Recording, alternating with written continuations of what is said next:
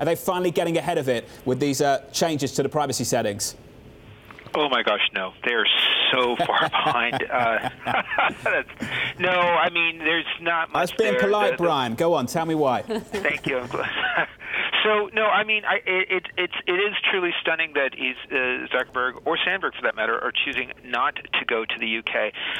It's good for them that they're going to testify in the US. I think it's kind of the bare minimum you would expect. But, again, I can't understate how much bigger a deal this is in the UK right now. Because of what the implications are around what Facebook may or may not have done or aided or abetted unintentionally with respect to Brexit. And so the fact that you also had one of their executives effectively lying, if not misleading to be generous, to a parliamentary committee last month about this matter, they're going to be out for blood. And so the absence of an appearance in the UK is yet another amazing, remarkable misstep by the company. James, big question, though, I guess, for investors. It's a big story, a significant story for the UK, but does that make it a significant story for Facebook, given the UK share of Facebook's revenue and Facebook's profits? Brian? Oh, for me, yeah. So yeah. I think that this just keeps the story in the news for quite a while. And the other issue is that in the context of Europe, it's not about the UK specifically. This remains a European issue, which is a bigger deal than the UK. Both the UK and Europe have the capacity to impact Facebook's businesses through taxes, through aggressive implementation of GDPR. And that's kind of the big issue, whereas, 10 days ago we would have said that, well, GDPR would play out. It's probably negative.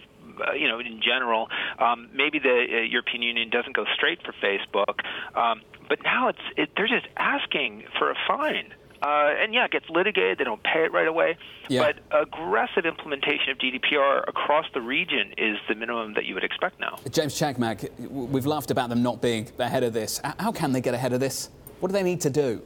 I don't think they can get ahead of it. But I think when you look at it from a stock perspective, you got to weigh the risk-reward associated with it. So you have three potential financial impacts from this. You have a U.S. fine, you have a fine overseas, and you have a potential fair tax that'll be instituted overseas as well for the big cap tech companies. So when you contemplate that and you take into account the multiple compression that we've seen in the stock, I think you can make the case that this is starting to get washed out a little bit here. We're at a $140 to $150 kind of support levels, I think, when you take into all those financial impacts into account.